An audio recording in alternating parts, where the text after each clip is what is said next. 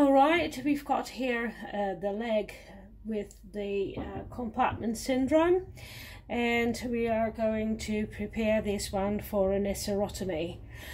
First we've got the leg skin. This is a kind of different one because the real skin has got a zip at the back and this one does not, because this is the tryout, which is prepared with some petroleum jelly. Yeah, so it's all, and further we have like a fatty tissue here on the leg.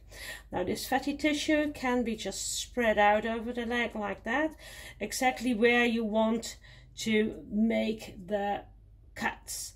You can also just decide how much fatty tissue you want to put on it, so it can be less or more, it's just depending on what kind of leg you want to have, or what kind of person it is, or whatever. It's quite sticky, the fatty tissue. If you really need to get a lump off, then it's easier to just cut it off like so and then spread it around on another spot. So it's pretty flexible and it will just get back to itself as well, so it will be sticky further.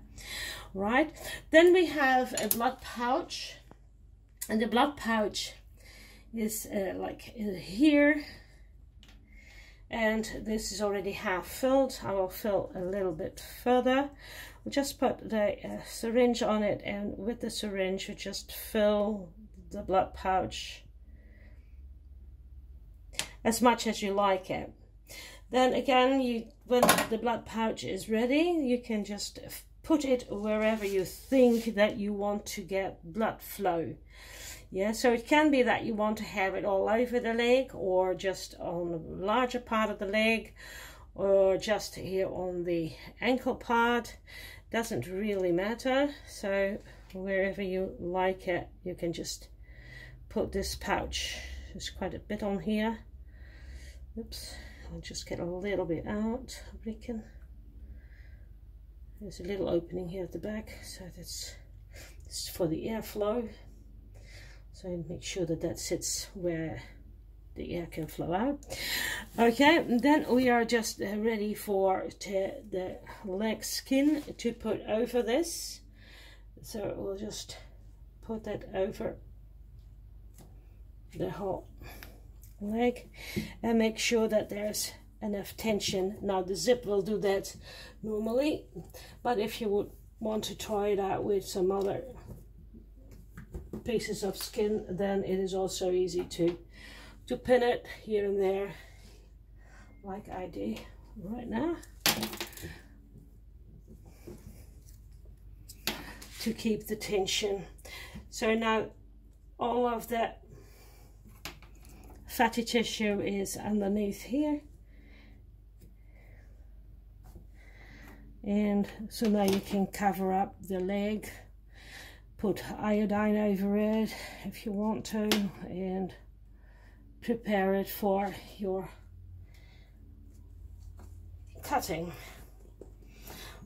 All right, now we've got the scalpel here.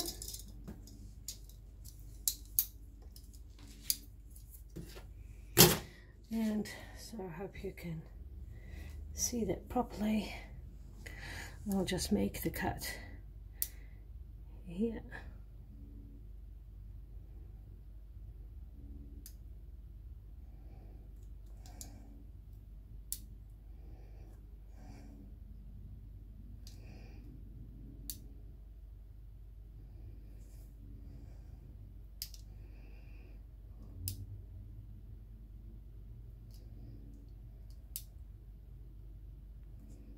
Oh, and there's the blood.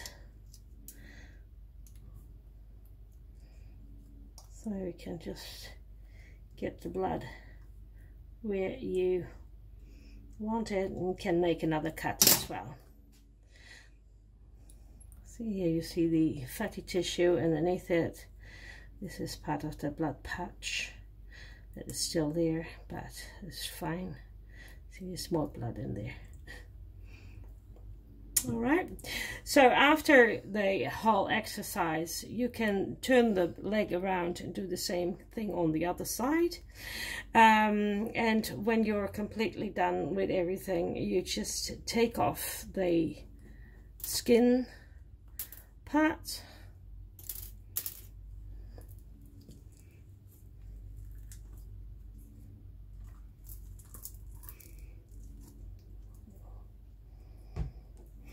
The more Vaseline or petroleum jelly that you put on the skin, the easier it is to remove it again and to keep the fatty tissue in place.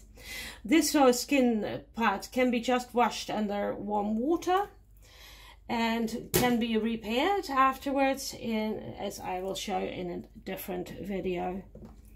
Yeah, the leg itself, you can just take off the blood pouch and you can wash the leg under warm water and put all the fatty tissue back in a pot, or leave it on the leg, whatever you like.